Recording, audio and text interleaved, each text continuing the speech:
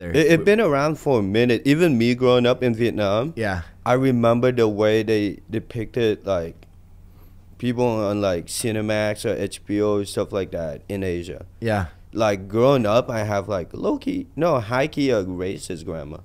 Yeah. Like for sure. yeah, like because all you see on TV is all these violence movie, all these things. So when it comes to like black people, like I remember when I first come to America and my grandma said the gnarliest thing. She was like, yo, like, don't hang out with too many black people because they're super violent, like blah, blah, blah. All that. I look at him like, what? Yeah. And I was like 9. Yeah. But like by the time I get to America, honestly, most of my friends are black. They're the first people to help me out with anything because I barely speak English then and now. So it's like, it's crazy how media and movies really change people's perspective. And that's one way they control how you think. Absolutely. Over, like, see. Cultural imperialism is America's greatest asset. Is Hollywood. If you look, we both grew up on another side of the world, so I just like I was fascinated. I was a marabou, right? Yeah. I was a weeb for America, but apparently not enough for this guy. But whatever, right? And that's part of the reason why I can speak English as coherently as a native speaker. Better than me. I mean, I was obsessed though. Like I like exclusively read like Really? books in English, watched all the TV shows, movies I could, torrent and stuff like that. You know what I mean? I didn't even expect to go to America, to be honest. I wanted to. When I took English class, I was sitting in Vietnam like, the fuck do I need to learn this for? Like, what? Like, why? Let me just draw fucking manga and shit, doodling. That's what I did. Yeah, I was just sitting there, like, I remember joke about hot dog. They're like, oh, fuck, they eat dogs over there. Like, we're making fun of you guys for it. Yeah. You know what I mean? And finally, one day, my mom like, yeah, man, pack it back. We're going to Minnesota. Like, and I'm like, Cultural hub of the United States. yeah, I'm like, I got them. Like, why? Like, it's crazy. Thanks.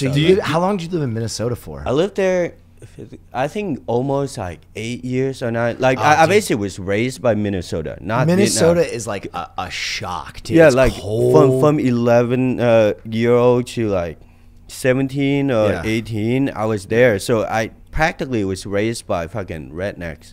Yeah. Dude, that's I the live worst in a part. trailer park my whole life there. That's the Yeah. worst part because you're like my grandfather, okay, came to America, and on my mother's side, and was like, I'm gonna settle here, and and that here is fucking New Jersey. I'm like, what are you doing, bro? Jersey. Like New York is right there. You couldn't just like go a little bit further north and just like Listen, settle in New New York. Jersey has the best buffalo chicken cheesesteaks in the tri-state area. Let's take it easy.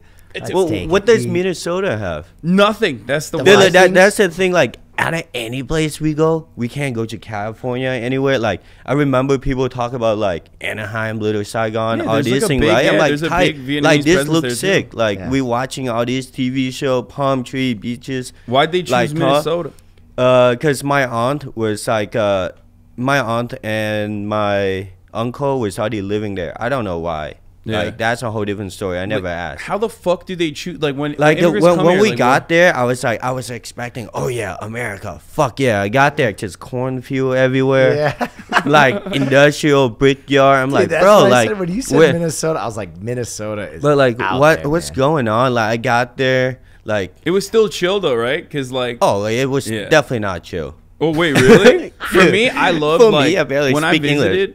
visited New Jersey. Like I fucking loved that shit. I loved even I love going it to now. like. I love Minnesota now because I make like friend with good people. Yeah. And I actually low-key assimilate myself into the American culture. Yeah. Learn about everything, join sport, all of that. But whole and behold, I still have an accent, and I'm like the only Asian kid in town. So Yeah. it didn't go well until like halfway through. Yeah. Then I don't know what happened in my head. Like someone just smacked me or something, but I have like a weird sense of arrogance just pop out of nowhere. Get a like faux hawks, like join in soccer, just like act like I'm the shit and just fake it till you make it. And it's just Yeah. like here, just end up, you know. But before that, it was such a shock, and the culture was so different, to be honest.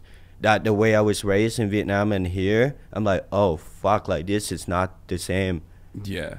At all. No, for sure. I was just saying, like, I loved little, like, boring things that Americans take for granted, like going to Walmart. Like, you know what I mean? Dude, like, I first time I fucking love smoke that. weed, I go to Walmart. Like, I love that shit. Like 30 different brands of Oreos, like that is excellent. Okay, Yeah. it's excellent because What'd like you do I at didn't the have Walmart that the growing first up. time you smoke weed? Oh, we just walk around. I don't know why, man. We just go in there, buy toilet paper, trying to TP somebody. And I saw one of my cousin walk up to me. Not really cousin, like family friend. And she walk up to me and she look at me like, yo, like, what you doing here this late? And I remember just stand there looking at her smile.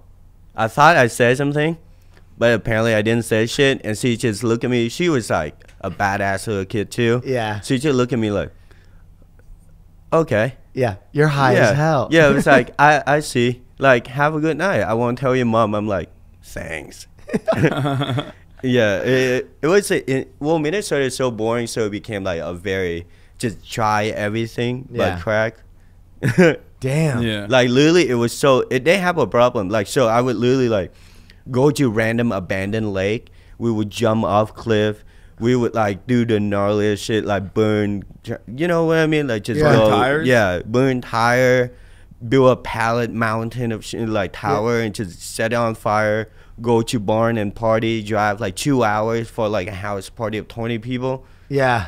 Like, Yeah. getting Damn. into fight, like, and you ask, like, why? Yeah. Something to do though. Yeah. yeah.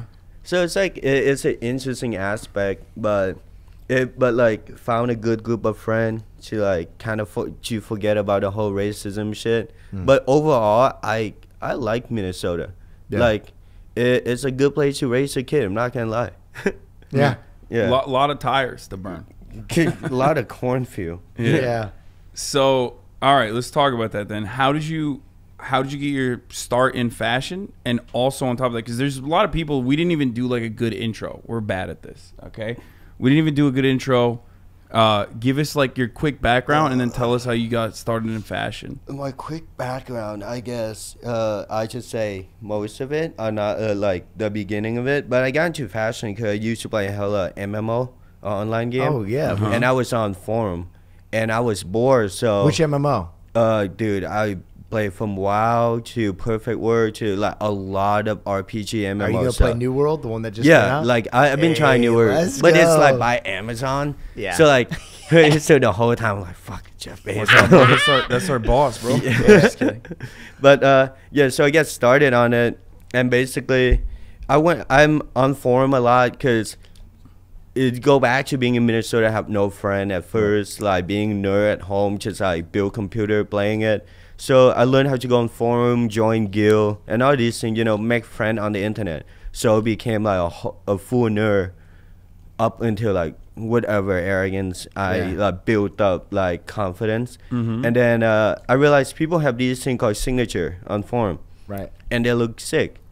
So I started downloading GIMP and Photoshop, torrent it, and like learn how to make people's signature. And one day, long story short, I made a graphic, and I thought I should put on a shirt. And I had it in my file for a minute. I didn't really even look at it. And I joined a Facebook group of fashion kid. This is when I first take interest in sneaker, like Jordan and shit. Yeah. Like line up for it, like overnight to get like Bread 11, all of that, like collecting sneaker. And in this fashion group, one day I'm like, fuck it, like I'm gonna post a t-shirt in this fashion group.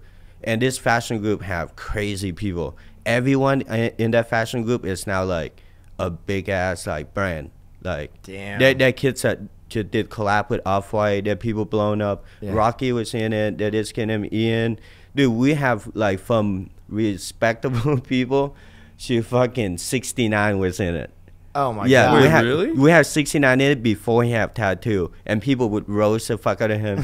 And yeah, like literally he was, yeah, like that, how crazy this fashion group was. It's Yeah. like 500 fashion kid from Minnesota all the way to LA and New York. So I post my t-shirt on it, and everyone fucking love it. Yeah. And at the time, I think ASAP Mob was blowing up, and there's this kid in the group called Ian, and me and him chat back and forth, and they're like, yo, like, you want to model this shit? He's like, yeah, I model it, you fly me out. And me as a kid, like 15, 16, I was stoked as fuck. Like, yo, this one chance. And he's super affiliated with Rocky. Yeah. And Yeah. they literally call him like the fashion king at the time. Yeah. Yeah. So I flew him out. He modeled for it. Next thing you know, the brand blew up.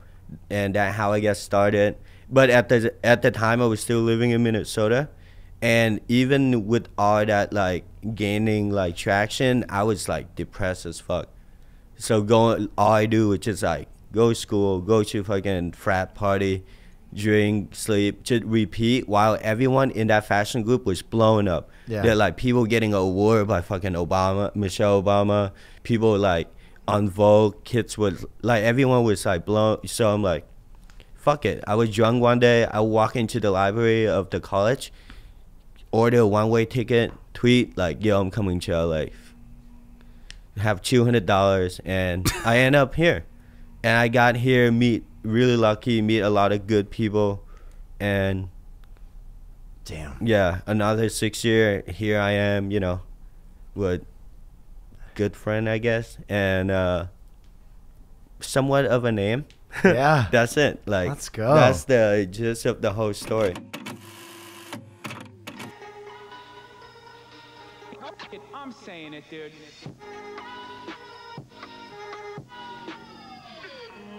I've been drinking pre-workout already. I'm ready to run through a brick wall, baby.